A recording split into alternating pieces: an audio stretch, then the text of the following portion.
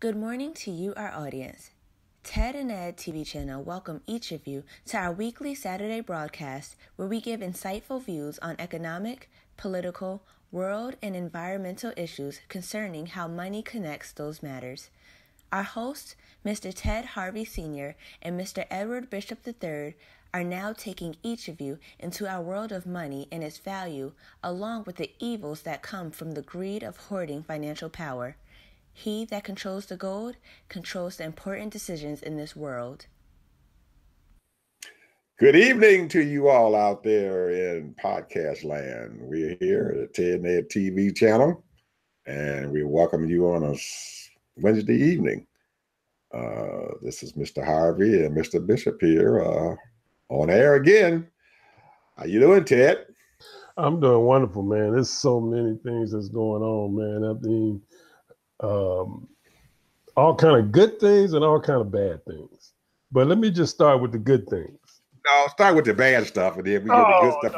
Let's start the good stuff. Because politics, that's your world. And I'm going to tell you, I was just excited, man. Last night,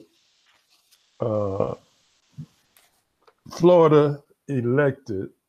I mean, well, he's not exactly elected. It's a primary. He got a primary winner. Primary winner. Yeah.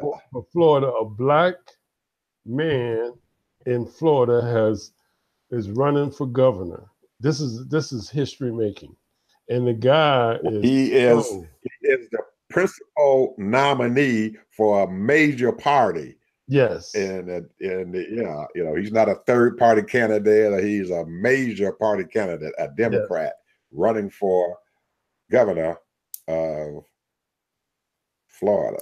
And he's a very, and he said it himself, because they keep making fun of him because, he's very articulate, very aware and astute of all the issues and what Floridians, in his mind, what he feels as though what Floridians need, and which is access to health care, equality as far as pay raises, and the environment and education. Those four issues alone, if he tackles those four issues, because the one thing that he really emphasized is that he said President Obama was willing to give Florida $2 billion to do mass transportation.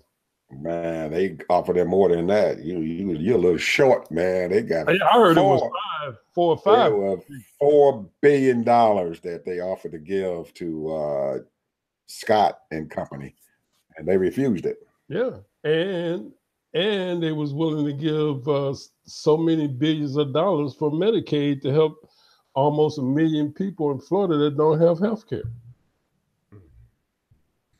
He denied that to the Floridians. Well, so somebody needs to wake up and smell the coffee, man, because they walk around and people walk around and they see these homeless people or people that are not well off or in bad shape, and then they want to turn their nose up at people.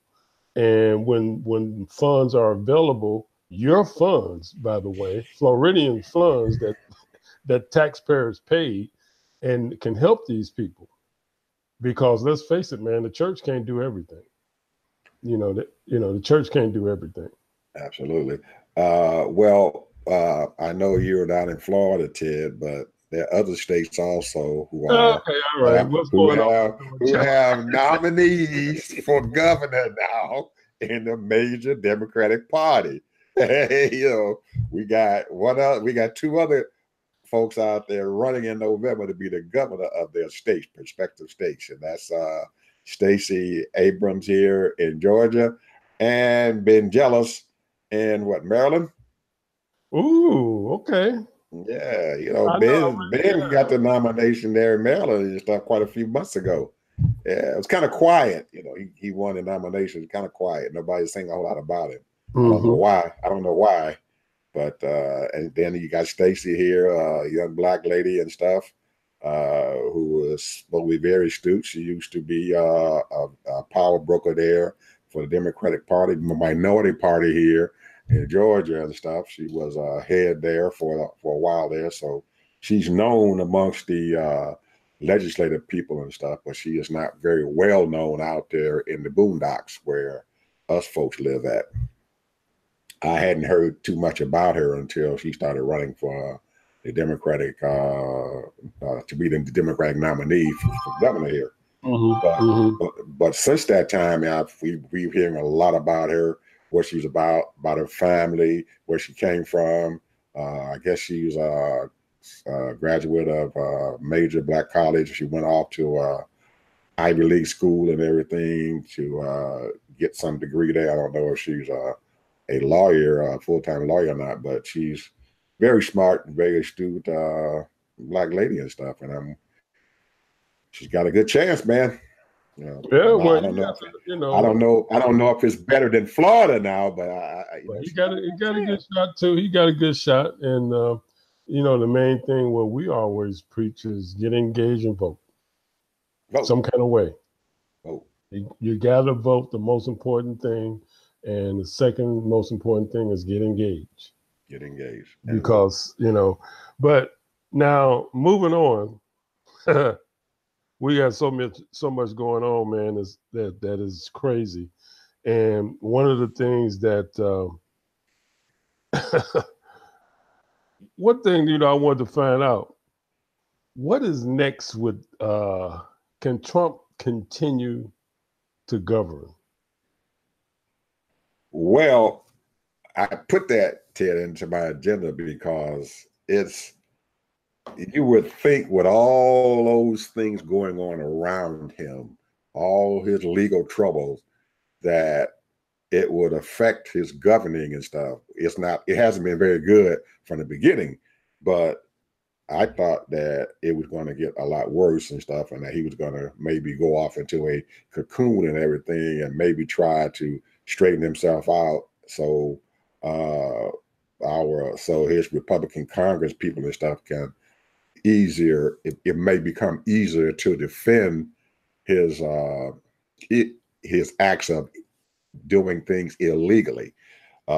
Him being put into this thing with that indictment and stuff there from his attorney for the state of New York and everything. Now they're going after his charity fund, charity organization, and some of his businesses there in New York.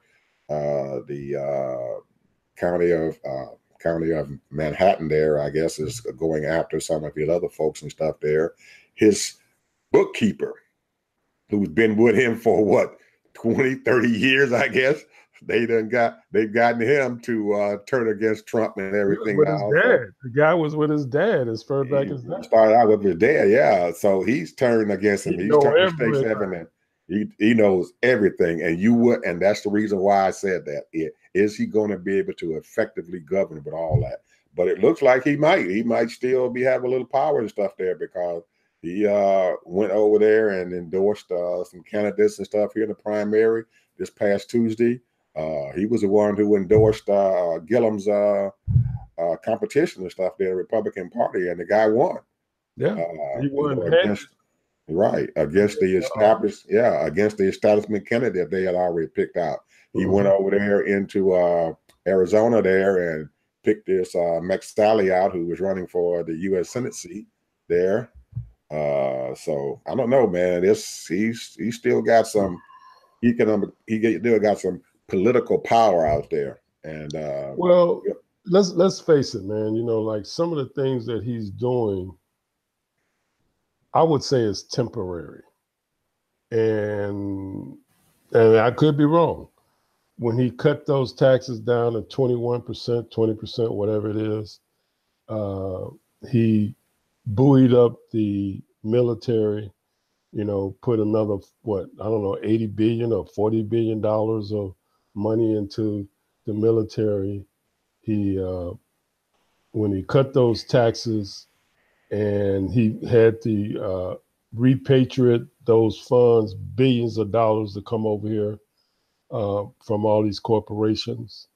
He's did what the Republicans love, get the right Supreme Court justices, these conservative judges all over the country, and then the Supreme Court, he's going to get another one. So that's what's going on as far as his successors. And he's just following the Republican playbook, and that's the reason why they're not saying anything about all of his craziness, because the fact is that the man is doing what they could not do, And now the thing is, the trade, these tariffs and trade, they are unequal. I'm not saying that he's right what he's doing, but he's shaking it up.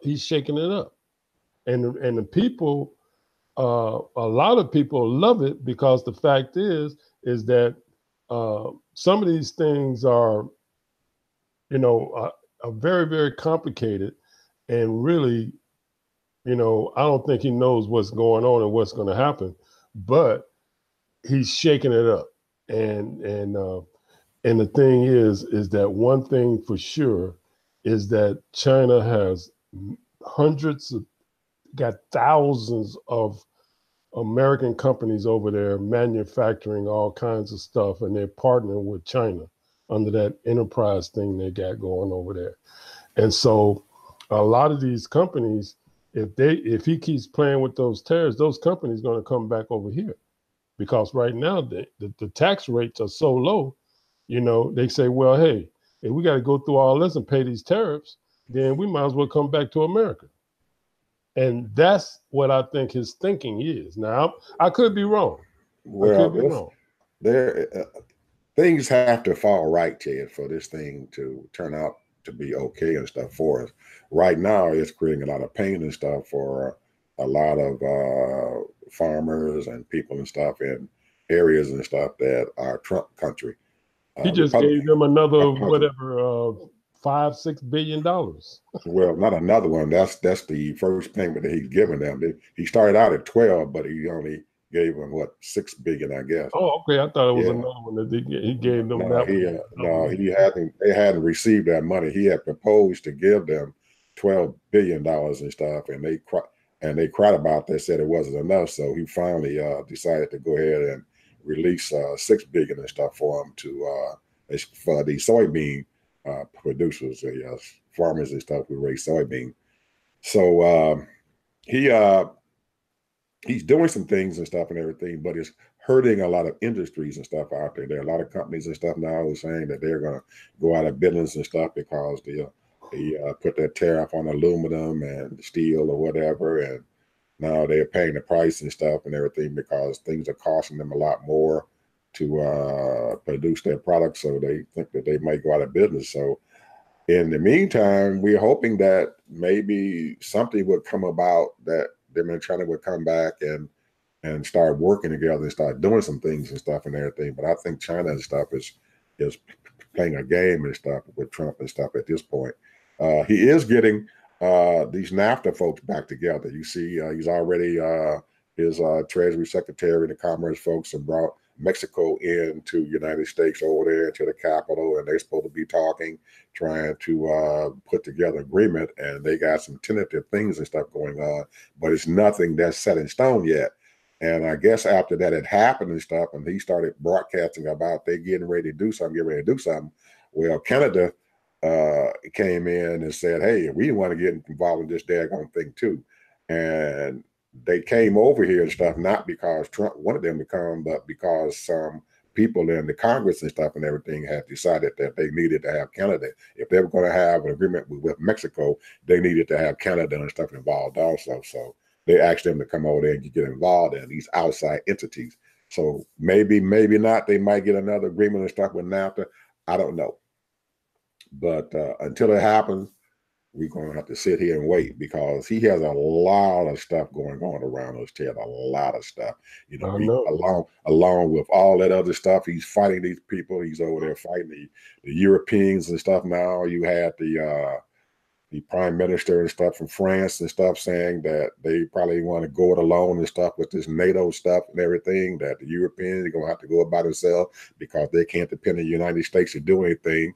You've got Syria getting ready to go on. You've got Iran sitting out there and everything that he's fighting and stuff and everything. We bombing up Yemen. Yeah, and then you got North Korea and stuff that he thought that he had everything all settled up with old Kim Jong-un, and now he's stopping that negotiations and stuff there. He told the Secretary of State Pompeo to you might as well stay at home because old Kim Jong is not doing what he's supposed to be doing. So he's got a lot of battlefronts and stuff out there, and most of the people in his administration are sitting there twiddling their thumb because they have no idea what the heck he wants to do. And I mean, a lot of them really, I don't know. You say they got smart people around them, but I don't think so. He has rich people around him, not smart, rich people. It's hard to, right. And that's the whole thing. And when you, just before you said that, two of the people that came to mind, his Chamber of Commerce and his Treasury Secretary, both of them are billionaires, multimillionaires. Absolutely. Ross and Steve Mnuchin, he's one of them rich Jewish people. So the bottom line is that, I mean, they're living like kings because on the taxpayer dollar, but at the same time, they're making decisions that's going to benefit them. And they're in control of what's going to happen for them, that's making the things best for them. And that's the thing. And that's why a lot of people, in my mind, is raising up. I mean, going out in the streets, I don't think is a good thing. But what they're doing now is really important. Running for office, kicking those people out, doing the best thing you can to talk to these people, as many people as you can, to realize that this is not the way to go, at least at this point, as far as, because the American people are not getting their just due, as far as certain things. Now, there are a lot of people that's doing pretty well, but what was that total on the Poor People's March? 160 million people living from paycheck to paycheck. Yep. Something like that? Yep. So out of 340 million, 160, almost half of the people are living paycheck to paycheck. So I guess our government and everything thinks that if half of the people are doing okay, they must be doing a good job. According to Trump, now half the people out there doing a good job, and he said that he has a 52% favorability and stuff, but he got those numbers and stuff wrong. His favorability is only like 44% and stuff. Actually, they had put out some numbers and stuff, polling and stuff about him and where he's at. And even after all this other crisis and stuff going on and stuff, his polling numbers are still remaining the same. But we don't know what's going to happen down the road. We don't know what's going to happen come November. And those numbers and stuff and everything, as far as polling and everything, means a lot, because it gives you a barometer and stuff of where he's at and what people feel about him, and if he's going to be able to continue to have a Congress that he can control. Well, polling is a funny thing, because they had Gilliam. He wasn't even out. He wasn't even in the running. He wasn't even in third place about 2 weeks ago. Yeah. Their polling said he wasn't even in third place, and the man came along and won. So whoever these people they're polling, it really is insignificant to a certain degree, because, one person in poverty is too many, as far as I'm concerned. Yeah. And there's no reason why people should be in poverty, because this is the richest nation in the world. I've heard people talk about they went all over the world and looked at different countries, and they were saying that one person, I heard somebody on the radio say, when they went to Canada and they went to some functions and they drove all around, this was Tom Hartman, and he said he didn't see any poverty. And he said he went all over that place, And the thing is is that there should be no poverty in this country right now. It really shouldn't be, because of the fact is that they're not laying out the land, doling out the funds the way they should be.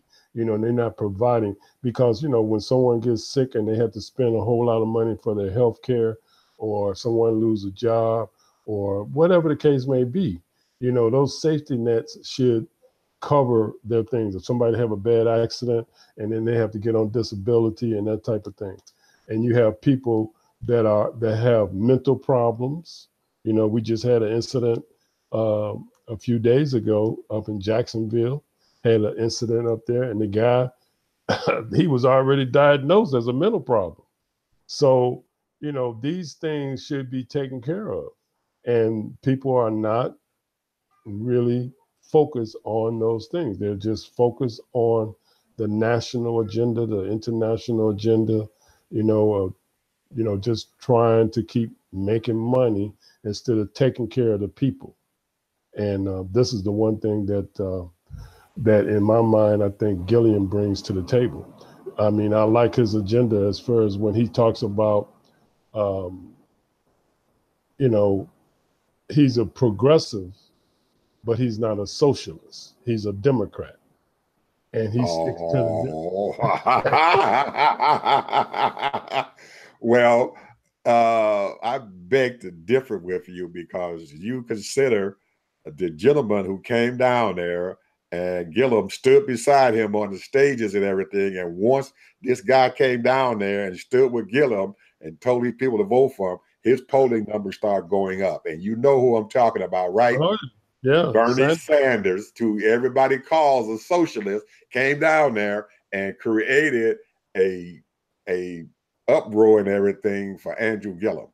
And once he came down there a couple of weeks ago and he stood down there and did some politicking with him and everything, his numbers started rising after that. So I don't call he stood on the stage and put his arm around Bernie Sanders. Hey, my buddy, 70-some-year-old Bernie Sanders, and everything started turning the right way and stuff for him. So sometimes when you bring forward ideas, he got power. But I agree. I like I said it last week. I agree that Medicare should be for all. Yeah. Education should be free.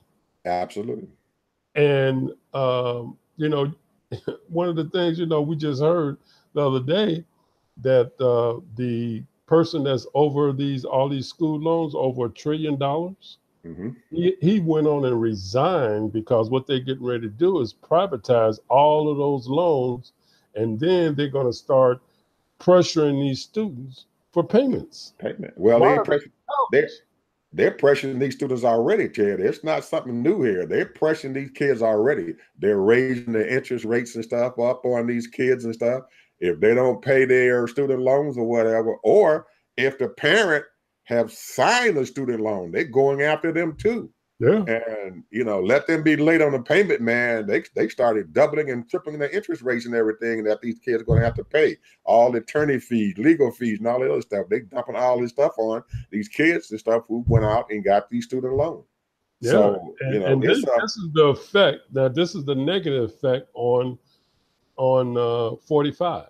And it's a negative effect on this country in a whole, because we should be sending our kids to school for a free education. They need to be able to go to school and not have to spend all that money to go and get them an education so they can do better for themselves. That is unreal, Ted. I can't. If it's a socialist idea, then I'm socialist, because I believe in having these colleges be free for kids. If not just the major universities, your communities, colleges and stuff should be free. Yeah, absolutely. Yeah. And so we got 1 through 12, and a lot of, if you notice, that some of these schools are actually agreeing with them. Some of them are trying to do that, and it's just a small few of them, but still, is still. The thing that's important is that these young people get into the fields that they love and what they want to study, and And those people that don't want to go to college, then they should have the opportunity to get a trade, get a skill and do what they want to do to make money. And that's, to me, is the right thing to do as far as education. And they should be paying these teachers much more than what they're paying.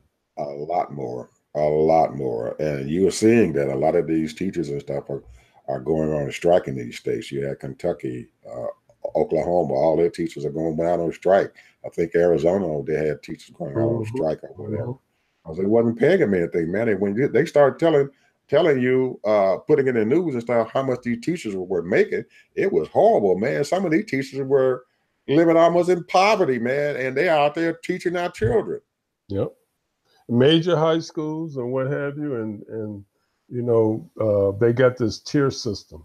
Like if you've been there for so many years, or if you got a master's and you got a PhD and what have you, then you get a little bit more money, But the point is that when you're a teacher, you should be starting off at, $27 an hour or, $25 an hour, because,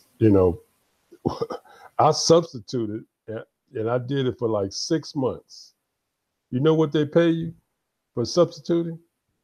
In Florida now. In Florida.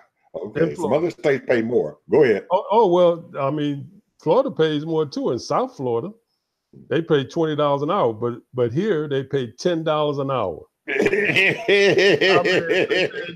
I say I'm wasting my time. I love the kids. The kids love me. And they call me Mr. Harvey and all that. $10 an hour. For substitute teacher. Man, an hour. And I looked at that and I only did it 3 days a week. I just did it 3 days a week, and they wanted me. They kept on asking me, "Can you take care of this class for the rest of the year?" No, and I told them, I say, "You pay me more money, yeah." And you want me to go through the whole year with this class, and you don't want to pay me, at least $20 an hour. Hey, that ain't happening. I didn't know it was that cheap, Ted. Yeah. I'm sorry. Well, it might be $10.50. Oh man, it's crazy. That's horrible. And then you don't get no bennies. You don't get no benefits. Yeah, and if you don't come to work that day, what's going to happen? Because you're a substitute, right?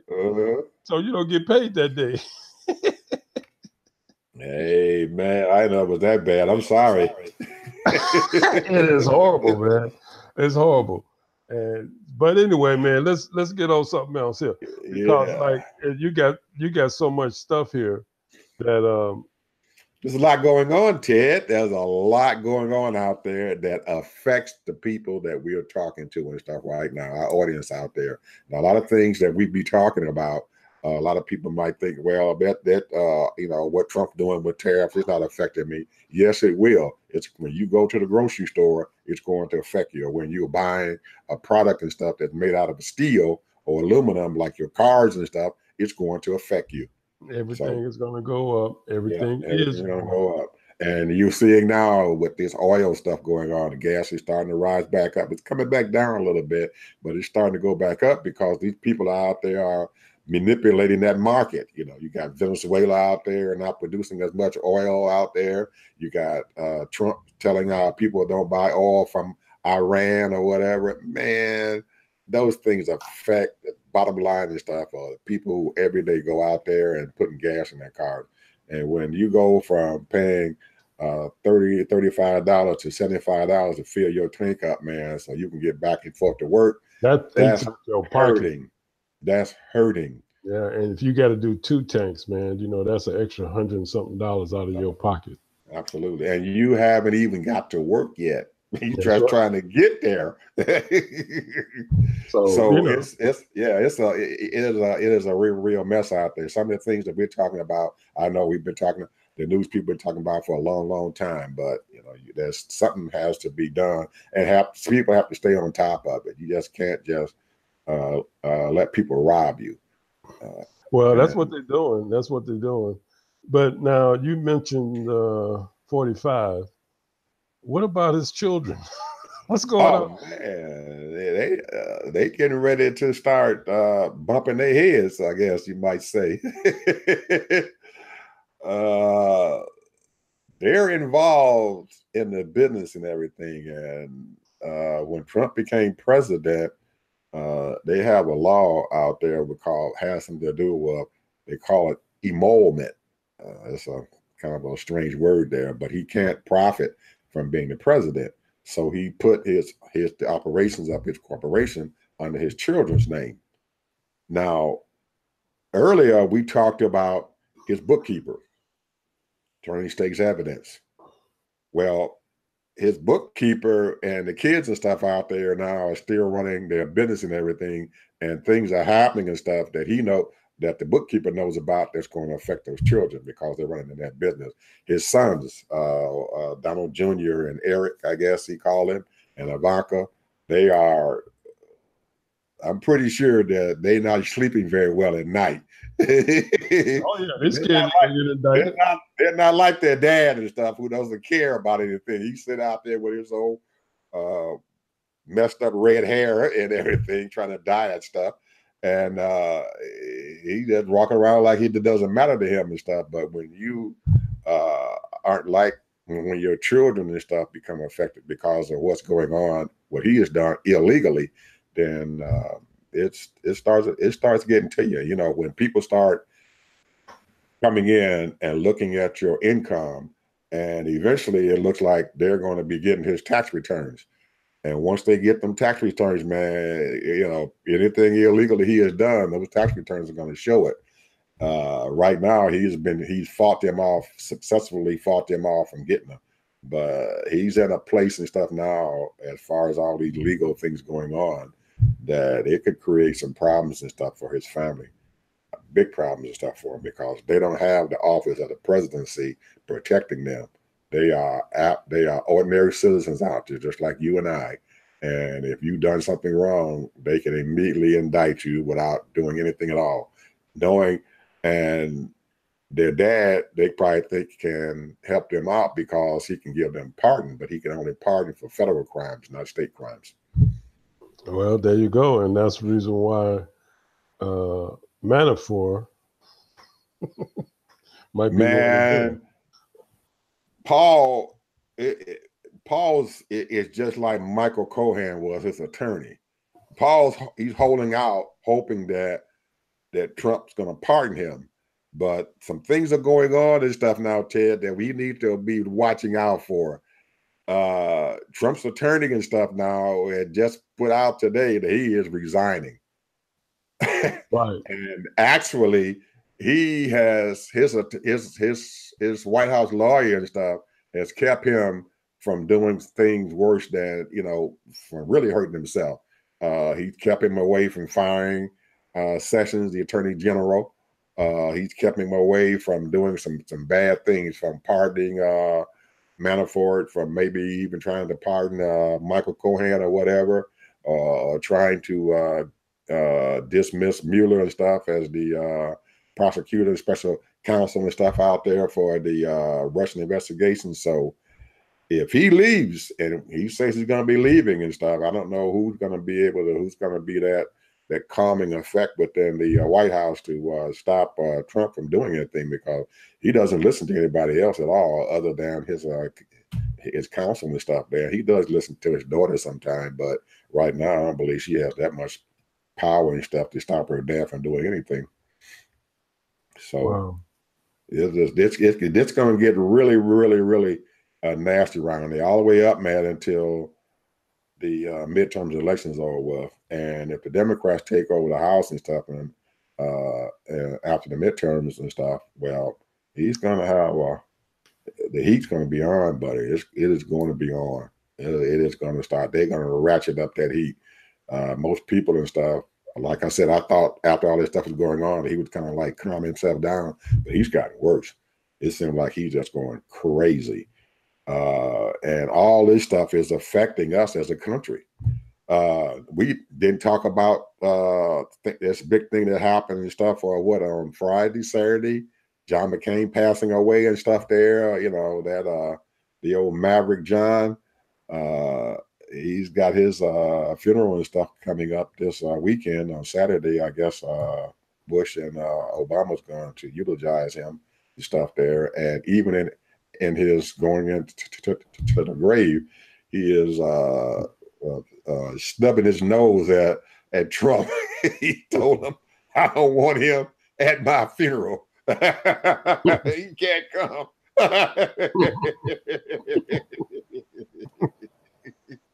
Man. So he's been snubbed twice. He been snubbed, man. He told him, "Don't come to my funeral, please." And he was snubbed at the wedding over in Europe. Right. They didn't like him. He's not a likable person, Ted. He's not very likable at all. Anybody who's got anything going on, they don't like him. Even John McCain, who was a Republican, doesn't like him. You know, he was all Trump belittled him and stuff in public and stuff on several occasions, talking about his being a hero and stuff there. And he was a prisoner of war, and Trump acted like, "Well, I don't like people who are prisoners of war and everything. They're not actually heroes or whatever." He's man, this guy's something else. Well, we got us a president. Yeah, we got us a president, and it's sad. However, the one thing that we got going is that we do have some people in the white hats. Some. Are they going to be able to control him? That's the point. Are they going to be able to control him? Because he gets up at night and he started roaming them hallways and getting him an iPad and going on Twitter and just going crazy. Because he doesn't have anybody in the bedroom with him because supposedly he sleeps by himself. His wife they don't stay in the same wing in the White House. Do you really believe that, man? You know, they got so many secret entrances in the White House and exits. He probably sneaking the little prostitutes up there, man. I mean, I'm not saying he's doing it, but could be, man. O'Donnell, I wouldn't put nothing past him, man. Because this is very, very obvious, and I know a lot of people probably don't see it and don't look at it. But whenever you see him going off on a trip now, late in the last month or two, she ain't with him. Right. He getting on that plane by himself. He getting on a helicopter by himself. He getting off by himself. That's right. Where's Melania? I don't know. I have no idea, man. Well, she got what she wants. She got her parents. They're American citizens now. Yeah. She probably got some kind of stash money somewhere. She makes all the money and all that. Yeah. Oh yeah, but she got more coming. She got some coming. I know he done put a lot in her bank account. To keep her there, because other than that, she be gone. Oh yeah. He got a lot of money. Talking about being gone, Jeff Sessions. Oh, Jeffy boy. Oh, Jeffrey Beauregard. Let me just say this here. The Democrats, Feinstein is speaking up for Jeff Sessions, talking about you can't fire him and all this mess. And, what is, come on, man. Jeff Sessions is horrible. And for one thing, Ted, that they think that he has stood up against and stuff and everything is the firing of Robert Mueller. And that is exactly why she is standing up for him, because they want to keep that investigation and stuff, the Russians and stuff coming in here, interfering in our election. They want to keep that alive. And you are right, man. He's done a lot of bad things. This thing with these kids and stuff being taken away from their parents, he was the one who started that. Yeah. He started that. I mean, that's some cold-blooded stuff there, man. He started that. Yeah. He started that. He's going out now and getting tougher on crime and stuff now. All these people out there who are in jails or whatever, he's telling these people to increase their crimes. The police officers and stuff who are killing black folks and everything, go ahead, do what you want to do. In essence, he's saying you can kill whoever you want to kill. You're not going to be bothered. So he is he's bad out there, but he's doing one thing that's right, that's probably keeping the Democrats at least on his side, because you see the Republicans now abandoning the ship just like rats. they abandoned his chip quick. You know, when you see his buddy over there from South Carolina abandon him and tell him that, you know, it's okay that the president needs somebody he can trust, you know things are bad. Well, excuse me. Well, the one thing that, you know, when you talking about Graham. Yeah, Lindsey Graham. Lindsey Graham, he don't know where to go now. He lost. Well, Trump. Something's happened, Ted, with him. Something has happened. He's been bought. Because out of all the Republicans out there, the only one who is really actually trying to keep Beauregard in there is McConnell. I'm sorry. He's the only one that's trying to stop that, because he knows that if Trump does fire him, it's going to create a problem and stuff there in the Senate, because they are trying to get as many judges and stuff, conservative judges in office and stuff right now while they can, because they have no idea what's going to happen. They got a bunch of them. They're trying to put that Kavanaugh and stuff in. If Trump fires Jeff Sessions, they're going to have a confirmation and stuff for an attorney general, which is going to screw up what's going on there with Kavanaugh being confirmed as a Supreme Court justice. And McConnell knows that. So he's sitting there and he's telling Donald, don't fire him. Wait until after the midterms. Don't do that. Wait till after the midterms, which after the midterms, they're hoping, and McConnell is hoping, that he can get this Kavanaugh and stuff approved as the Supreme Court justice and stuff, you know, and sometime in October. So if he does fire him, it's going to create a lot of problems there in the Senate, a lot of problems, and they may not be able to confirm Kavanaugh to be the Supreme Court justice. So, well, we'll see. I mean, yeah. So things are, talking about Sessions, you know, with his privatizing all this privatizing prisons. One of the things is in this prison industrial complex, man, is really right now. You got all across the country, man. There are more than 17 major prisons that are on strike right now, and they're planning to go off strike on September 9th. These people have been treated like basically animals. I'm talking about these hardcore prisons. I mean, some of them are, you know, hardcore. They're hardcore criminals, but at the same time, they're still human, you know. And humanity, people don't even treat dogs the way they're treating some of these people. I mean, things that I've been reading about, all kinds of, filth, all kind of, sorry food. They work them.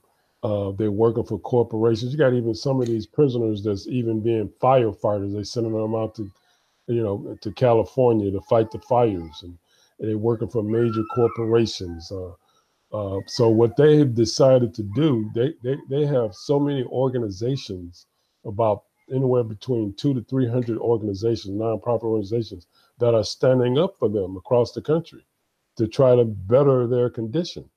And so these people are fighting for these prisoners so that they can live a better life. Because you have so many people that are in there, but they're nonviolent. They might have, broken a house or whatever, but they're nonviolent. They have not committed or harmed anyone. And so now these people are being treated like worse than dogs. They're just being treated worse than dogs. And when they do get a job, they have to work 8 hours a day. They make 5 cents, 10 cents an hour. So, they might make $1, $2 a day, And so they're calling it what it really is slavery. That's what it is. That's what it is, slavery. You got a place to stay, a roof over your head. But just think, you stand in those cells, man. I bet you the heat is not good. The air conditioning is not good. And you're in chains. And you're in chains. They chaining you up and taking you out. So yeah. So it's horrible, man. So the thing is that it's supposed to be rehabilitation. That's what it's supposed to be. You're supposed to rehabilitate people. And then, and from what things that I've read, they said like a large percentage of those people have a mental condition. Oh yeah. Mm-hmm. They have a mental condition. See, so here's what I'm saying. Okay, and you always have to bring it to the church. You know, I mean, because you know something is going on with this religious thing, man. We got Catholic people raping nuns, molesting babies, priests. I'm talking about big time priests. I mean, and you got ministers divorcing each other, they're divorcing their wives, you know, and it's all kind of craziness that's going on, man. And their big thing is their wedge issue is no abortion. That's their main thing. They're against gays, you know, or homosexuals, trans, you know, they're against that. But then at the same time, you got hundreds of thousands of people that are in prison, and a lot of them for petty stuff. Right now, man, you got so many hundreds of thousands of people are in jail that have not even they don't even have a crime. They haven't even labeled a crime for what this person has done. They just don't have the bail money to get out. And you know, this is sad. This is sad. And that's what people are outraged about. They're outraged because you're destroying families. You're destroying families. A lot of these people have children. Mothers, fathers, their mothers and their fathers, their sons, their daughters, and they have children. And where's the humanity in all of that? This is supposed to be a great nation, and they're treating people like this. That's the sad part about it. So to me, there's nothing I can do. There's nothing I can do but just pray for the prisoners. That's all I can do. Yeah. I mean, I can visit them. I can, you know, you can preach all you want to them, but I ain't gonna do no good for them because they need to be treated fairly, and they should, you know, there's nothing wrong with working. Yeah, okay. Well, if you're gonna work them, pay them some money. Well, Ted, you know, that's always been excuse me, that's always been a mantra and stuff of being in prison and stuff there. I guess they feel that by releasing them out of their cages and stuff and letting them come out and breathe fresh air, that should be good enough payment and stuff for them. So, you know, as they're coming out there and they're doing these jobs and stuff outside the prison and they're only paying them pennies and stuff, somebody out there is making money off of their work. Oh, big time. Whether it's the companies and stuff who are using them, whether it's the states and stuff and everything who don't have to pay someone to go out there to clean the highways and stuff off. They've been doing that for a long time. They have right here in the South and stuff, you know, we got chain gangs all the time. So people are out there doing something. But I wanted to get back to one thing that happened and stuff. You started talking about these ministers and them abusing kids and all this other stuff, and I kind of smiled. Well, it wasn't that smile and stuff wasn't because of what these ministers and stuff were doing.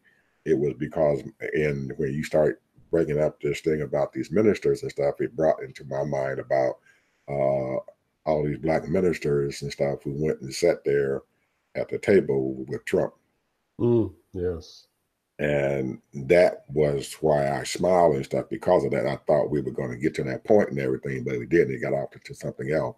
But I didn't want anybody to think, you know, that I was smiling about the fact that children are being abused by these priests and everything and these ministers, and they're doing all these really horrible things or whatever. I was just, my mind just quickly went back to that because I wanted to talk about that, you know, just a little bit and stuff. Maybe not today, probably Saturday or whatever, because it was a disgraceful incident and stuff that happened, and to see our black ministers and stuff sitting down there at the table and stuff with Trump and praising him just like he was licking his feet almost, kissing his ring to ask for his grace and mercy and stuff. Just didn't go well with me. I just can't believe and stuff that these guys and stuff are sitting there in the pulpit and everything and preaching to their congregation that this man is the best thing that happened to them when they are being, they're taking their Social Security checks from them. They're taking food and stuff out of their children's mouths. He's sponsoring and stuff, these things and stuff where these kids and stuff can't go to school and stuff and learn because they're cutting back on food stamps programs and stuff like that. And for them to sit there, yeah, man, it's just horrible. And they're sitting there in this pulpit with big congregations talking to their people and have the nerve to sit there and say that this man is the best thing that happened to them. No, he said the best thing that ever happened to black people. Well, that's the congregation. most of them are black ministers. Most of their congregation are black, and they are listening to this stuff. And you know how we are as far as religion is. If our pastor says something out of the pulpit, it must be the word that comes from God, and it really not. But to have them to do that and everything is just horrible, Ted. But I had to say something about it. It was just something that had to be said. You mentioned food stamps and I'm gonna mention this: Medicare's, Social Security.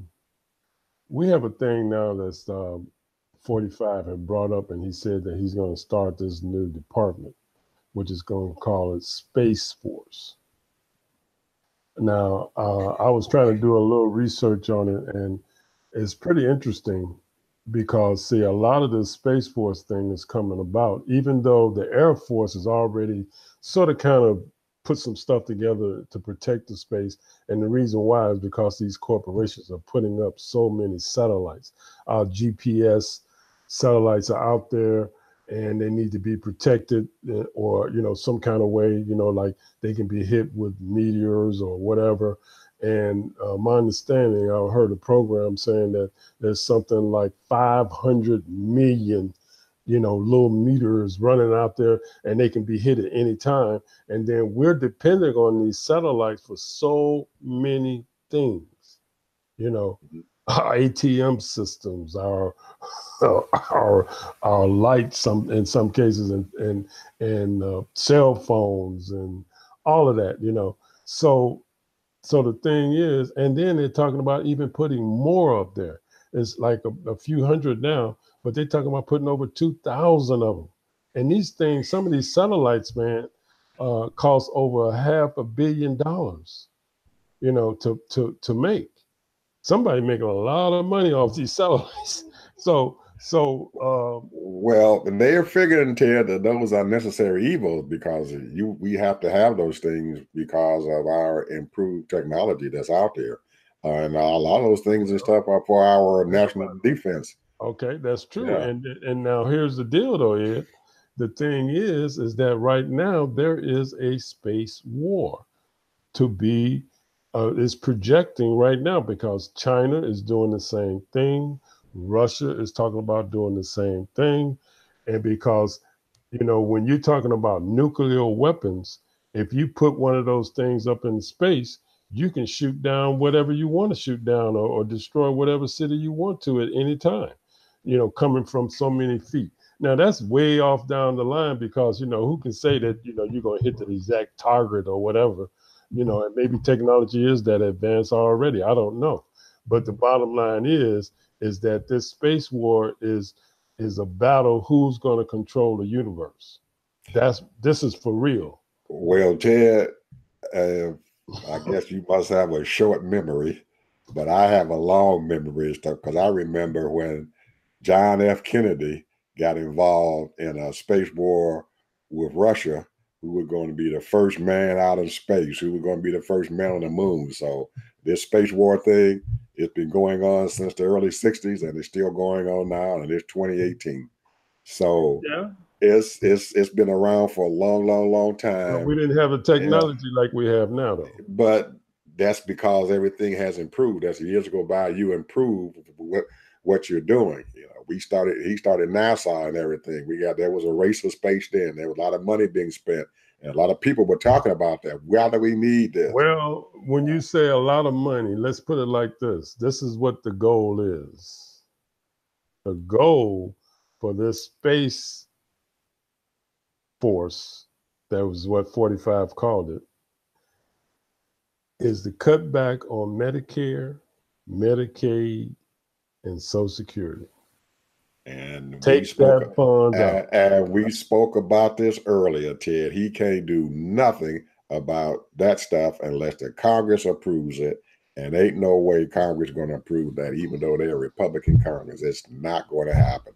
Those three things are what we call out there on the subway, that third rail. And you know what that third rail is. It's electrified. You touch it, you're going to die. And hey, he can talk all he want about taking that money away out of these places and stuff. It ain't going to happen. They done already allocated out of so many dollars out of Medicare. He can't take that money out of Medicare, Ted, without the Congress approval. He can take only a few pennies and stuff out of there. There's trillions of dollars in that daggone fund. He can take a few dollars and stuff and everything, but he can't now take this stuff and start all this stuff without the approval of Congress. It's impossible. And he is not messing with Medicare and Medicaid and Social Security. I don't care what's happening. Republicans or Democrats, they're not going to bother it. All right. They're not going to bother it. I'm glad you got the confidence. I got the confidence in the world. When I saw them knock W down when he tried to privatize Social Security, I said, nope, it ain't gonna happen. Ain't no Republic gonna be able to do anything about that. They're not gonna bother. But anyway, he can say what he wants to say. Is you can open your mouth and say anything that you want to say. If what happens and stuff, the actual proof that has happened, that's when you start believing that stuff. But I don't believe it's gonna happen. I really don't. I don't believe he has enough power and stuff to do that. He's got like I said, a whole lot of irons in the fire, and he is in deep mess out there and stuff. So he's finding a lot of fronts there. And when you got a lot of battlefronts going on, Ted, something's going to come up lacking. And you know that. You got this going on, that going on. Something's going to come up lacking. Well, I'm hoping that something does come up lacking, because this man's strategy is not, as far as I'm concerned, is not conducive to the American people. It's not important, because right now we got people over in Puerto Rico that's not doing well. Oh man, ooh, God, man, in Houston is Hawaii. We got still hurting, and you got all of these situations that's going on. And this, what you see, I don't know if you do Twitter or not, but he talks about nonsense. It's just nonsense. Stuff that he put out there, man. It's just total nonsense. We only got a few more minutes, man. Yeah, go ahead. Let me tell you. You've been wanting to talk a little bit about Michael K. Johnson. No, his name's not Johnson. What is his name? Is Michael K. Williams. Michael K. Williams. This is what you got, Michael K. Johnson. I thought it's Williams. It's Williams. Okay. All right. Well, have at it, bro. Because you seem like you're enthusiastic of what he was talking about. Give us a little tidbit. Maybe we could talk about it a little bit more Saturday. Well, I don't know if everybody knows about Michael K. Williams, but he's an actor who acted on this this show out there called the I forget the name of the show is now. The Wire. Yeah. He was the main actor there on The Wire. He's the one that's got the scar and stuff on his cheek and everything. Real dark guy. He's supposed to be playing a real bad guy. And he came on to one of the shows there, radio shows there in New York. And they had him on as a guest interviewer. And all during the time that he was talking and everything, I always thought that this man was a gangster or somebody who was really one of those hard-nosed urban ghetto boys. And he was, but he got himself into acting. And once he got into acting and stuff, he started doing some good things and stuff for himself, started making money to take for his family and everybody else around him. And he spoke about going back into the community, because a lot of their shows and stuff on the wire originated out there in the ghetto, out there in our urban areas and stuff. And a lot of the people and stuff who were extras and stuff came from the people who lived in those projects. And he spoke about how, because of what he had saw and stuff with them, and how people look down upon the folks and stuff out there who live in these projects. They look down on them because they got drugs going on, prostitution, everything going on. But he brought forth a something about what he felt about them as they came, that there were a lot of bad things and stuff going on with them, but most of them who live in that situation don't want to live there.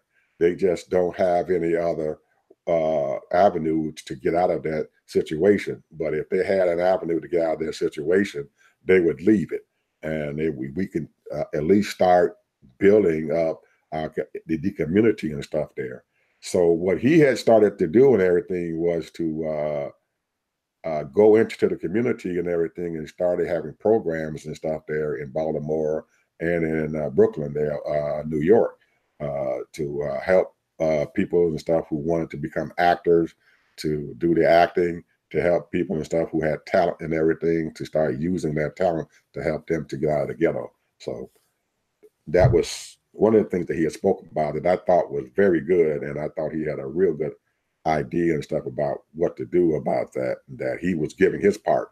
And he was saying on the radio that every other actor and stuff out there, he asked them to also give back. If you came from that environment, like 50 Cent, he came from there, and he's now out there, executive producer and stuff of a lot of shows out there. He's making a lot of money, and he's asking people like that to come back and do something in the community instead of just walking away. So I thought that was something very special and stuff about him that I did not see. And like I said, I always thought he was, a thug, and he was not that way. I guess you have to sit down and talk with people and everything to understand where they're coming from. Yeah, I mean, looks. You can't judge people by. You can't judge people by their cover. Yeah, and by their book. Yeah. Can't judge the book by the cover. Right. That was the yeah. And so when you was talking, I was just thinking about that, and I have met so many hard-looking, I'm gonna call them brothers, and a lot of them are very intelligent, very smart. A lot of them are very, when you listen to them talk, they already know what's going on. They understand what's going on. They understand the situation. And the thing is that it's sad, man. And when I say sad, I mean, the point is that so many people that have great ideas that want to do things, but it takes money. None of us were built or had a silver spoon in our mouths. Absolutely. Nobody gave us, anything. We had to start from scrap. And so the point is that you have to respect every person, and they give the respect back, and you honor them because of who they are, and not because they didn't, what they call what is success. I mean, success is all in the mind, or what you think success is, or successful. Successful to people nowadays is all material stuff and all that crap. But to me, successful is survival. Especially in this climate, I mean, it's always been survival and living the best life you can live. So it's so many smart brothers. I mean, he just have a stage right now because he's an actor. Right. And there's so many of them out there, man. It's just, I hang with two brothers at the fitness club, and You know, they look like they're some rough looking brothers. And we shoot around and we talk and laugh and they cool. And they know what's going on. So what I'm saying is basically, you know, it's just that people need opportunity. People need, you know, and that's the whole thing. They need a chance. They need a chance to do good. And we are just not doing that. Yeah, and I don't know what the answer is, you know, because, you know, it's everybody has to, you know, have their own mission in life, their own, you know, mission. And, you know, I certainly have my own mission. I have my own dreams. I have my own and what have you. But it's not robbing, stealing, killing, selling drugs. Well, there's a lot of people out there who are doing that because they think they don't have another avenue. But like you said, they are, man, in that community and the communities all over the country, man. There are some smart people and stuff there in those ghettos. Some very, very smart people. Some, if nothing else, those are doctors and lawyers and Indian chiefs and stuff down there. Company they just didn't get the opportunity. They didn't get the opportunity. They didn't had that opportunity to go to these schools, or maybe they were steered the wrong way. And you know, like myself, man, you know, I didn't, you know, I went through a 4-year school, but I had to go to junior college first.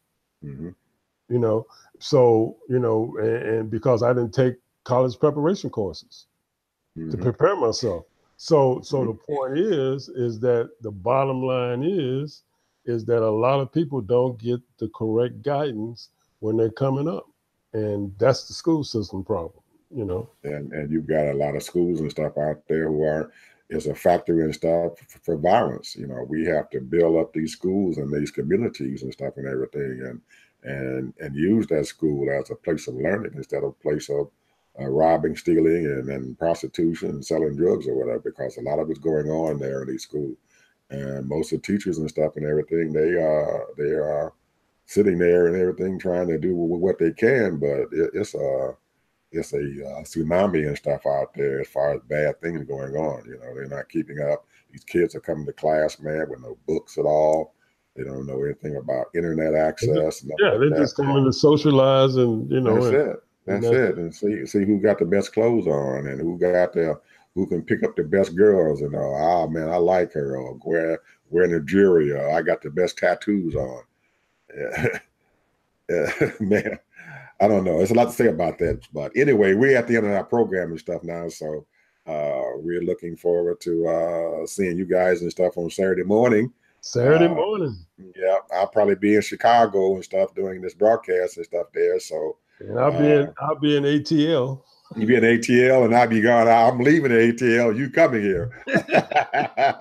Yeah, we have to go up and do our duties and stuff as the coming up matriarchs and stuff of our generation here and everything. My wife's uncle and stuff is having a bad time. He diabetes and stuff got him, and he had his leg cut off. So we have to come up there and help him to get settled into a nursing home. You know, the last place we're gonna be at, I guess. And we all got to go that way. So he needs some help. Nobody else to help him. His son doesn't want to do anything. So I guess my wife and I are the only ones there. Yeah, well, that's good that he got you. Good that he got you. Standing in the gap, trying to do something and everything, you know, because we hoping that somebody do us the same way. Standing in the gap for us when we have those problems. And if you're doing good and stuff for other people, Ted, something's going to give. It's like Oprah Winfrey said, you can't receive nothing if you got a closed fist. You got to open that hand up and give, and then you can receive and stuff. Also, you can give and you can also receive because your hand is open. But you can't do it if your hand's closed and you got a fist up there. So we giving as much as we can. So anyway, we'll see you guys and stuff on Saturday morning. Bye-bye.